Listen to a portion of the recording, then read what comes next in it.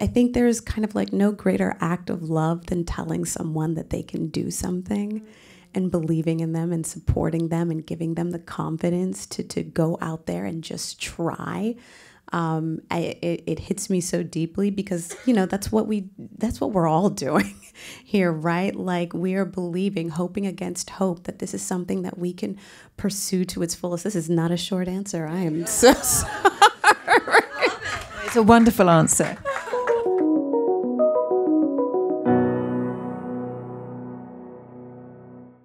I want to start with you, Brie, because I feel like the project starts with you. So I wonder if you can just tell everybody the story about how you found the project and maybe lead into what it means to be executive producer and #1 on the call sheet.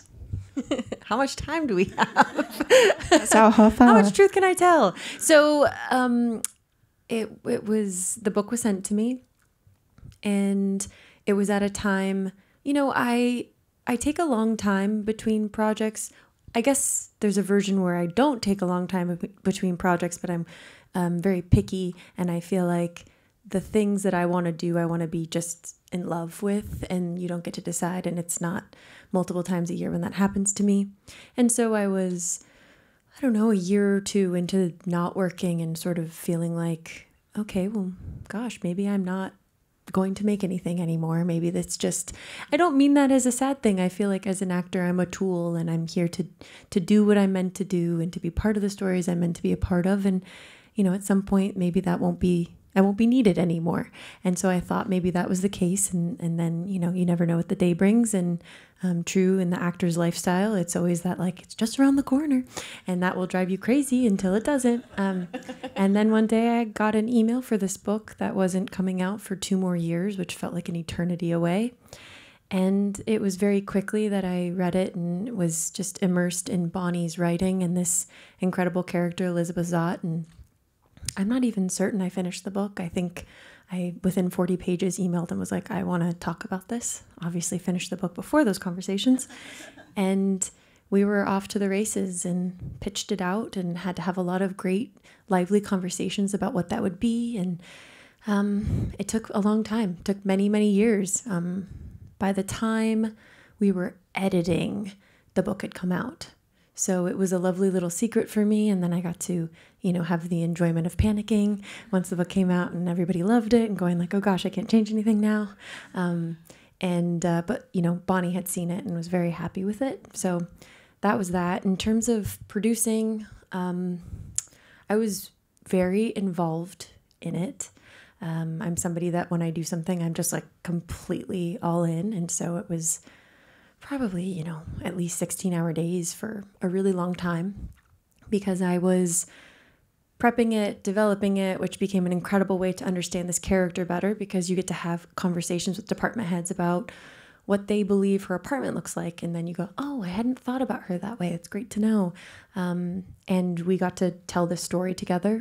But then the thing with TV is you're kind of doing everything at once. So I'm used to, as the film goes on, yes, you're getting more tired, but you feel like, okay, I'm not drowning because I know what this character is. And now I cruise, I play. It's like beginning scary, middle's a grind, end is the final push. And that was not how TV works. Actually, how TV works is it just gets harder and harder and harder when you're a producer, because as you're continuing, you're filming on set and you're getting the new scripts in for the next block, which needs to get completed and needs notes done at a certain time. So you're frantically reading things. And then you're like, we're good though. I got the next block scripts done. And then you're getting cuts for the episodes coming at the same time. And so then any spare moment I had, I was editing. Weekends I was editing. My best friend, Courtney, did all of the food for the show. And I was having her step in and do hand shots so that I could leave and go to the edit. And it was just the most beautiful madness, I would say. There was like one day I had like half a day off and I was in bed and I was like watching the live stream of what was happening on set. I had an iPad that had the next script on it, and on my computer I was watching dailies, and I was like, am I okay? Am I great at this, or have I lost it? but it was just great fun. It was a world that I was obsessed with and didn't want to stop until it was right. Sounds perfect. And then just before we move on, a little bit about being number one on the call sheet and the responsibility that comes with that in terms of your company of actors. Sure. So I think that I lean into a concept with that I don't know I experience very much on set, which is I believe that as number one on the call sheet, you are the head of the department. And so, of course, that means all the normal things you would consider of holding yourself to a high caliber and standard and being prepared and being courteous. But I also feel like it's a way of becoming close with your fellow actors on your set and understanding what their needs are. Even simple things like actors all have their own tricksy ways of getting to the scene, And like for me, I know that I'm kind of like a pusher. So like take one for me will be like I'm gassing it. And that can be a little unnerving to people. And then for some, especially if you're somebody who's like really getting the groove on take 7, it's like, then you feel like you'll get the scene, it'll cut, but it'll always feel like you're not in the same scene at the same time. So having those types of conversations and in particular, trying to get a group of actors to have, whether it was like, gelling or having a deep backstory or like the receptionist having a familiarity, the scientist having a familiarity. I started a game table and I brought all these games and I would put people together with certain games. So I'd be like, okay, all you scientists, you got to go on this table and you're going to do Boggle together. And you'd see all of them, in between takes kind of like yelling at each other, whatever. And then it just bleeds into the scene. And maybe it's also because I selfishly don't like small talk, so I would much prefer to play games than, talk about the weather that we're not seeing because we're in a soundstage. But that was, became, I think, I don't know, it felt like a very big part of the job. It was like we were making a show, but also it was game time, right? No, it was amazing. It was really just hearing you talk right now about like just all the responsibilities and the things that you were managing, and I remember watching you like manage that, but you were always so light about it on set, like, oh yeah, I gotta check out this script and I'm gonna get involved in this edit, but hey, who wants to play this over here? And it was there was just like such a warmth and such a gentleness, and it did create this energy in the space, and not just only with the actors, like with the entire crew. It was a really beautiful, well-oiled machine because it felt like a team. We were all like on the same team. Mm-hmm. That's exactly what it is I don't believe in casting crew. I think that has just ruined us from the beginning. And I think there's animosity that comes with both sides of that and a lot of misunderstanding. And so I think being a producer makes that sort of an effortless thing where people just kind of see that I'm going back and forth. But if that's not the case, having that in your mind while you're working to understand that I like to just admit the truth, which is that we're in a team sport. And until we're able to all identify that and not be so self-centered, then I think we'll have a better time.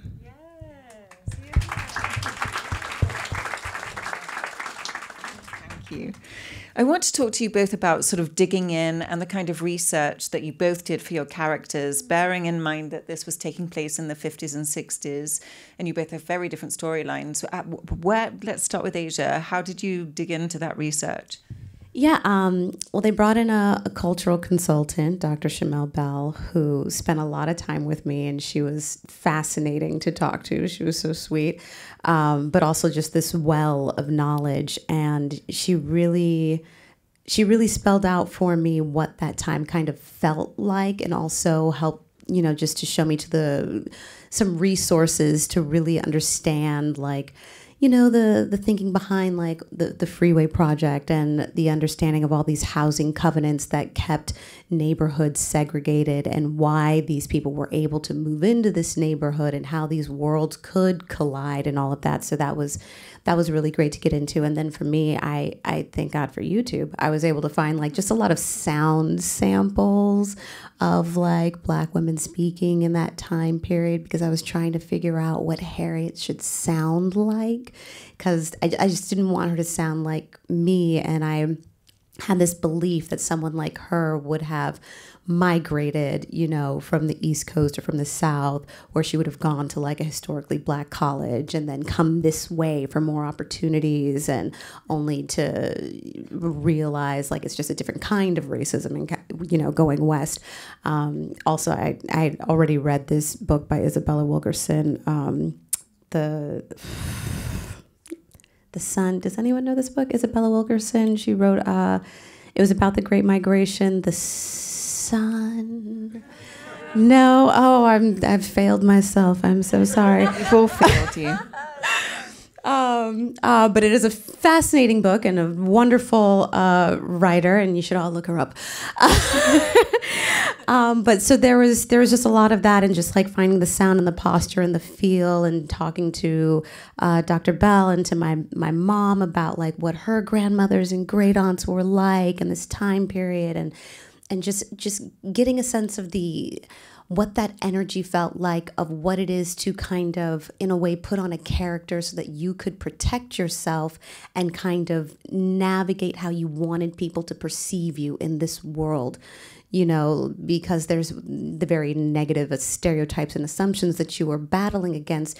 You had to present yourself in such a way that was in defiance of that. And it's funny because even as I'm talking about it, I feel myself, you know, lifting up into Harriet, and that's how I felt like she existed. Yeah, and that was kind of the crux of it for me. I love that though, and I was wondering, because we're literally a few miles away from the Adams neighborhood where this happened, and I know that you're from California. I love that you talk about your mother and talking about your grandmothers, because I think it's brilliant as an actress when you can tap into your ancestors. It's really grounding, and I wonder if you can share, you know, did you know, because you were from here, about this freeway project before? So I'm from California, and I did not know about this before. Thank you, California school system. But a lot of these things are not taught. You know, it's very purposeful. My mother grew up on the East Coast, and so it was great to like hear her stories and the kinds of things that, you know, just from her as a kid, and the way like she told me about like always following her great aunt to some department store and watching her like get a cup of tea and just be a lady who lunched, and, you know, like just have like putting on that kind of air.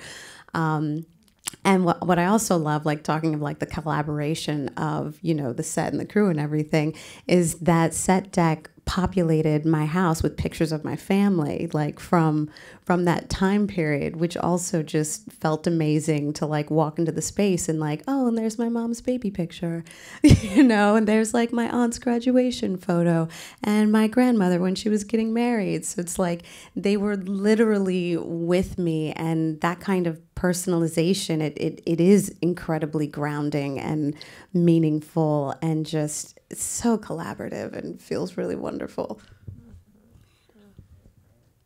Did you have the warmth of other suns? The warmth of other suns. Thank you. You're a winner. Thank you. The Warmth of Other Suns. Incredible book. Everyone should read it. We're all adding it to the reading list.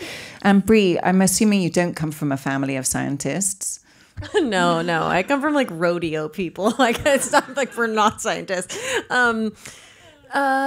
No, the science was the biggest thing for me to understand. I would say that who she was, sort of her voice, how she stood, all of that to me was always so clear from the book. I don't even remember needing to really like think about that. I knew who she was, but there were these other parts of her that I just was like, I couldn't possibly relate.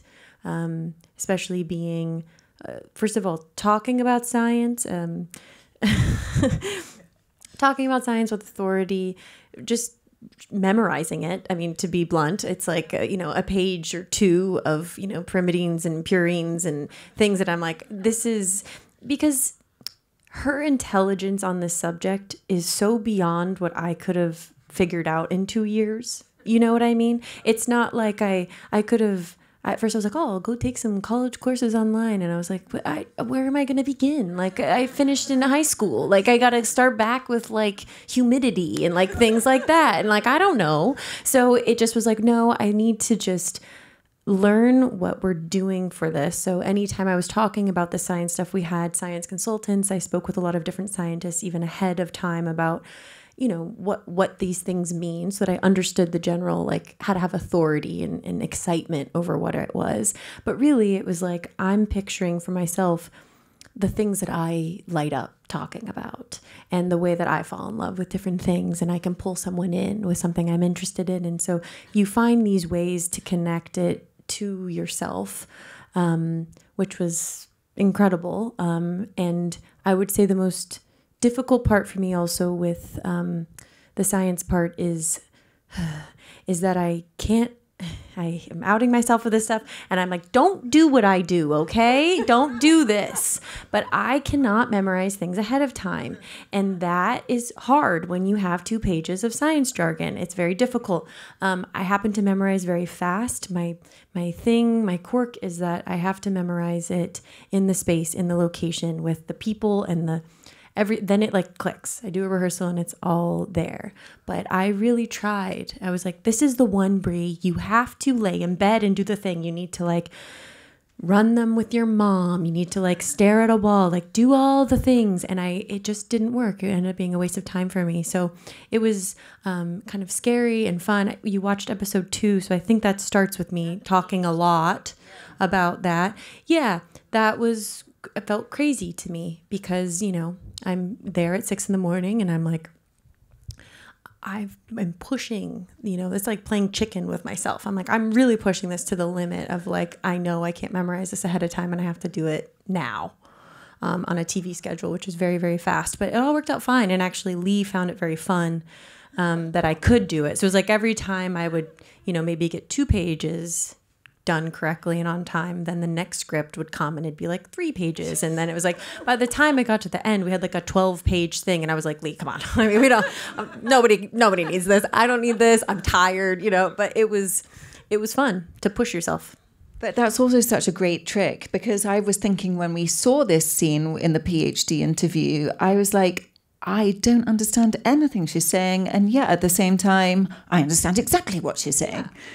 And it is that thing of making people interested in what you're interested in. I think that's a brilliant. Yeah, no, it's really, I mean, a lot of the time we're all talking. No one knows what we're talking about. You know, it's just like, no, I'm just going, It's just like, that's fine, you know, and those are the things when you're developing the show, you're like, okay, when we talk about science, how do we do that? And do we have to really make this in a way that people have to understand? And I'm like, I'm not trying to do that. I'm just trying to get people to love the way that she loves, and the show's just about love. And so you're just on the ride, and I find it to be very endearing when you're just like, I don't know what she's saying, but like cute, you know, it's nice. You outed me. And talking about, you know, how long you had to get used to the science of it, one of the things that struck me about Harriet Sloane is that it's such a massive departure from the book. Had you read the book before you auditioned or saw the script? And was the script enough for you to build the character? I read the book. I did read the book. I read the book. I'm like, I was brought in to play a different character, a character that ended up not existing. So I had read the book before that, but that character also did not exist in the book, so it didn't matter. Like, producing is fun. Like, right? And I think Brie and Lee were like, you know, like, this book is so popular. Harriet's such an important character. Like, you'd be doing a disservice to what this author had created by not like honoring like the role Harriet played in this story of being someone to build community with, having that loving relationship with. And so then, you know, I became Harriet, and I've completely forgotten what the question is now. It was just, you know, about drawing from the script. But I think what you... Yeah, it was like, was there enough from the script? And it's like, well, it had to be. Yes. I will just say, is that I feel like Aja had the most difficult task to me. I felt like I was just if you want to talk about making things look easy, it's just like I felt like she had so much complexity to hold as a character that is it's like she just has layer and layer and layer and is representing something that is deeply important about this period of time. And to do it in the way that she did, it was like there's nobody else I know, like, and I'm just in love with her, you know. Can't wait to watch this taping back so I can just play that part over and over again. The truth. Thank you, my friend. Yeah, let it sink in. But it does, all of this is speaking to this relationship because, as you say, the one thing that is true to the book is the relationship where you both are so supportive of each other. And I think the scene that we don't see here, and I think I can spoil things because everybody, okay. I won't. So I'll just say, when you come in during the card game, there are so many scenes between the two of you, and also the scene at the end where I really see, Harriet supporting Elizabeth, Harriet supporting Elizabeth, Harriet supporting Elizabeth, and then I think at the end we really see Elizabeth massively supporting Harriet in a way that's so meaningful. So it's built scene after scene after scene. How did you build it? No, it is really beautifully built with each scene, and that was actually one of the things that I loved. We have a lot of these intimate scenes that could have just been like me asking her a bunch of questions and being like, let's talk about you some more. But, exposition, cool. Right, that's great. But like instead, like a lot of the dialogue to these scenes were invested in like exploring and discovering more about me, which is why this relationship did feel so organically built, and why I was able to believe, like when we get to episode 6 and everything that happens there, and they have like this, very radically honest conversation with one another. Like I believe there's a comfort and a safety in saying all of that, because we had built all these other scenes where we share so much about each other's lives and care so much and involve ourselves with each other's children. And there's just, it was truly earned. Like I felt like we really earned it, and I'm just really proud of what we created for giving it that weight. Yeah, palpable. I want to give some flowers to Lewis Pullman, because you both have complex and wonderful relationships with him. He's also Emmy nominated, as you both are. So can you both talk a little bit about how your characters interacted and how you interacted as actors to bring those stories to life with Lewis? Yes. Lewis is just so adorable.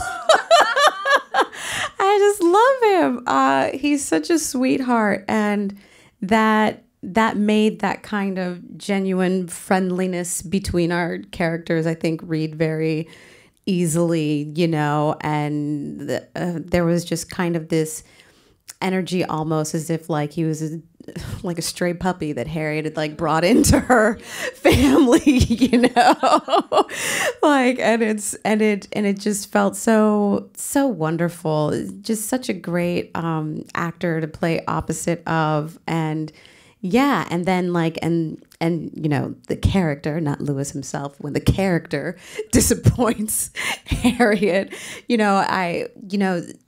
especially knowing like in episode 2, that scene, like knowing like he's going to die after this, it was devastating doing that scene, because I feel so bad. I'm like, this is your friend, you don't even know it, which is true. Like you never know when it's going to be the last time you see someone. So don't hold grudges, people.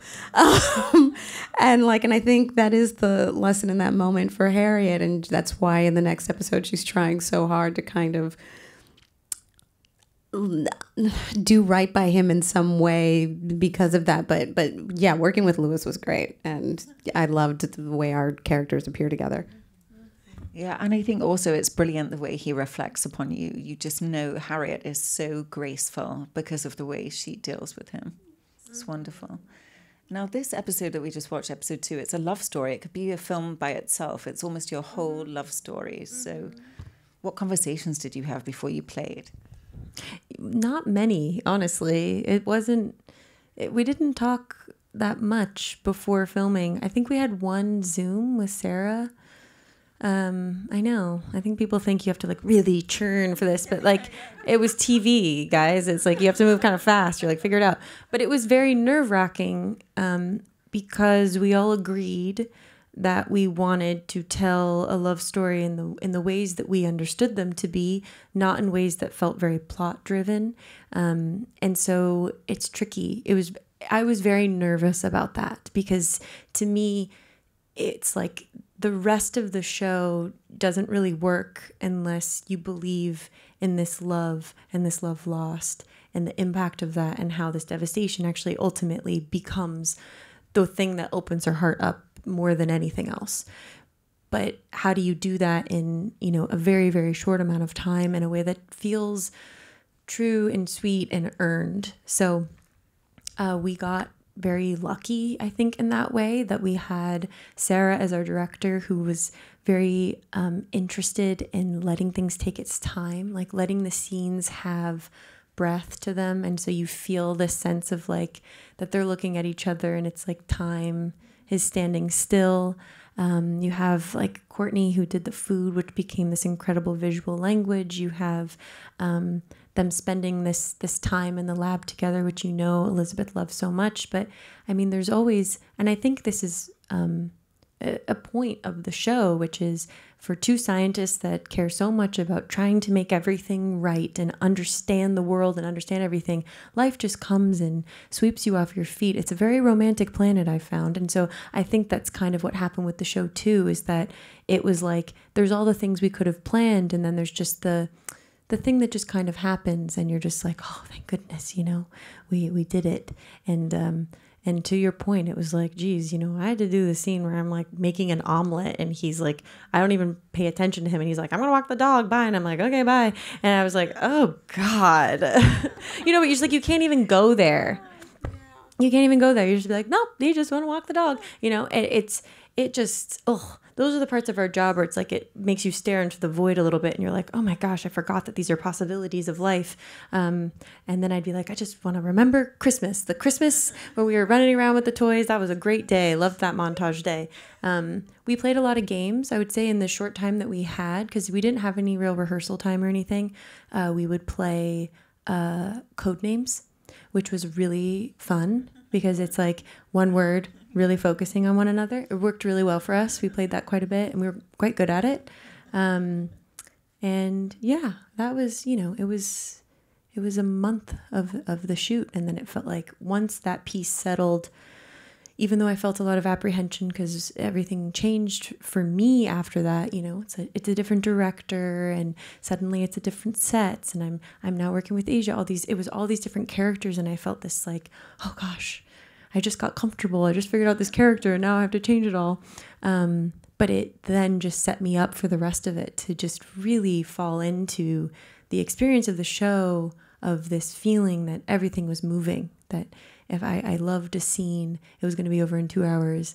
And if I was doing something that was, uncomfortable to do, it was going to be over in 2 hours. And to live in that, then I found presence again in the work, to just be there and whatever it was we were filming, and enjoy it, because it was going to be gone no matter what. That's a great way to describe the joy of the fast process. Yeah. Oh, yeah. Yeah. I want to talk to you both a little bit, because you have such great scenes together, just about coverage, because I'm wondering for you as well, both as an actress, and you said earlier you spent a lot of time in the edit. You also talked about, the difference of some actors between scene 1 and scene 7. So I'm wondering how it worked for you on this set. When, were you feeling like your performance was different when it was someone else's coverage? And how did that feel? And then how did it look?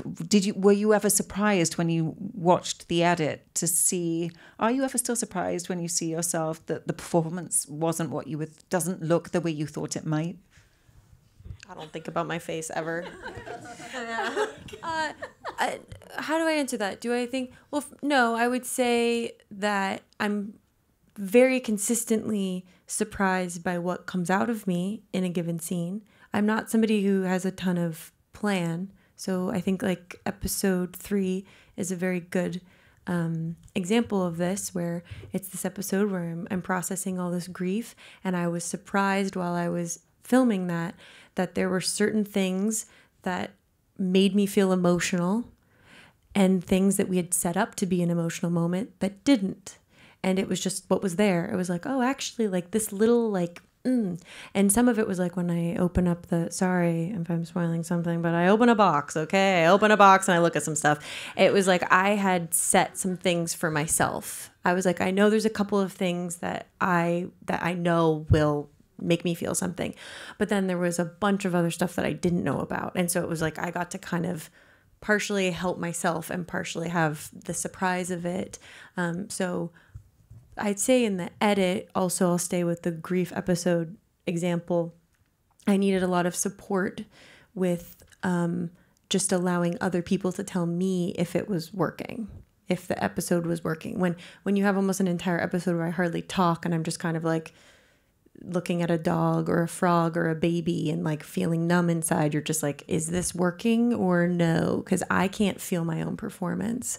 So it's easier when it's plots and things like that. I'm like kind of a whiz with it. But if it's just kind of hinging on my performance, I'm like, well, you figure that part out, like I'm not going to sit here and try and like make myself get emotional over my own performance. No thanks. Yeah. My coverage. Well, I was gonna say, unless, most of the time I feel like unless it's an emotional scene, I never know whose coverage is gonna go first, So if the camera's gonna be on her first, well, then everything I do with her is kind of a rehearsal. I mean, it's always a rehearsal. Everything's a rehearsal because I don't know what they're gonna pick. So it's, and it's just very much like, how can I deepen this connection and still somewhat do the same things, but still find something new and be human and present, even if it's not on me, like, because, we're playing with each other. So it has to be alive and real and giving someone something to react to. And I mean, honestly, my best takes are when the camera's not on me. I think a lot of actors feel that way, though, and then when it is on me, just trying to not be obsessive about the fact that, oh, now the camera's on me and I want to still be a human being in the scene and continue that rehearsal. And then what I loved, because all of our directors were just so amazing. And if it was going to be something emotional, normally I feel like a director will do you the kindness of asking you if you want your coverage first or second, depending on like what you've got built up inside of you. And, on any given day, who knows? I never know how I'm going to feel until it's like happening. But yeah, it is.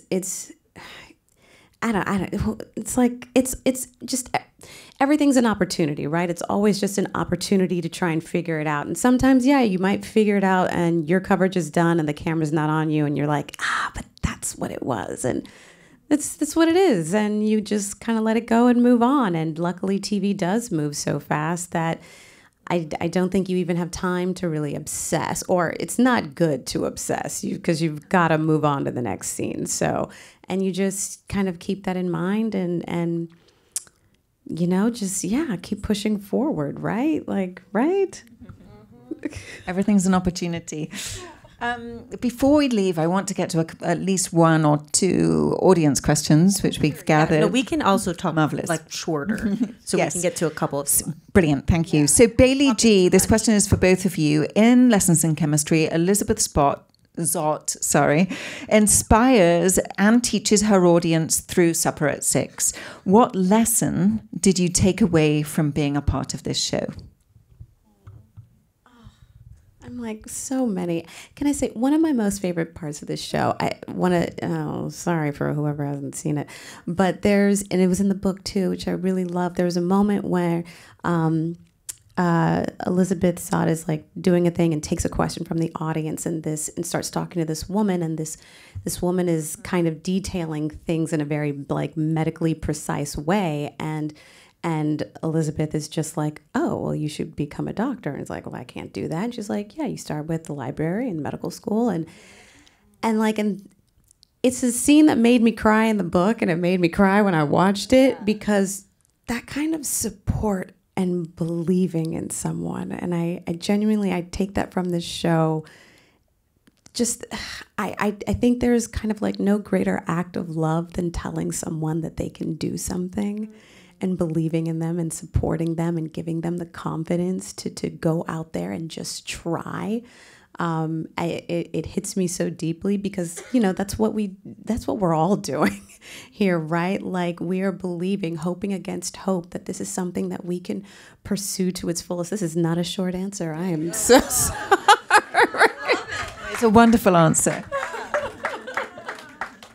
We're very verbose. We can't help ourselves. I know. You're getting a lot from us tonight. I don't know what to say.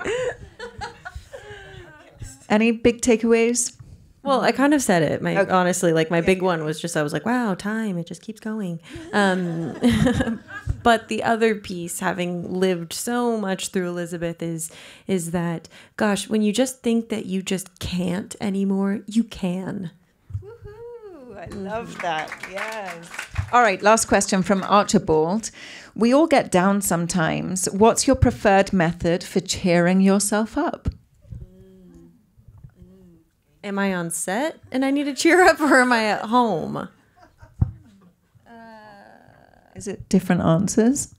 Well, yeah. I mean, honestly, I think when you're an actor, like, especially when you're like on the active job, like you have to have a lot of tricks up your sleeve, lots of things. And some of it is like a song. Some of it is like puppy videos, or, you know, it's like it's part of how I prepare for a character, to be quite honest, is exit strategies always. It's like you have to know how to get out. I know that I love getting into the character, but like, who's helping me get out? Just me. I'm the only one, you know? So you have to have a way that when you are, whether it's like getting in your car at the end of the day and you have that kind of sinking lonely feeling, or you get home, or you're in like a random apartment in somewhere that's not your home, like you have to have ways that make you feel comfortable. So it changes for me. You know, I love video games. I love singing.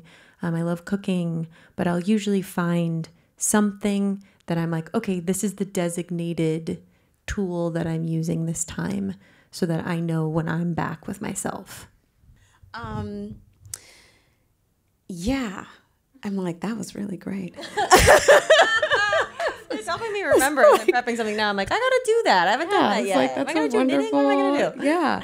I mean, I guess, yeah, it's being able to shift one's perspective, which can be really challenging, but I do find like you're saying, an exit, like because meditation or music, just something, and also like verbally, like changing the thoughts in my head, like, because a lot of the time I find my brain like just thinking, oh, I have to do this, I have to do this, I have to do this, and like, I get to do this, I get to do this, I get to do this. It's to occupy the space is such a privilege, and I always want to come at it from a place of gratitude, and even when the hours are long. And I have to say the pandemic and the strike really helped reground me in my gratitude for this, because it was just taken away all of a sudden. And it was like, oh my God, that thing that I took for granted is like, no one can do it anymore. Like, and when will this end? And so it was great to be able to come back to it and be like, oh, it's another long day on the set that I love. I get to do this. Yeah. Great lessons in life. Thank you, ladies. Thank you so much for joining us. Yeah, thank you. Thank you. Thanks for coming out.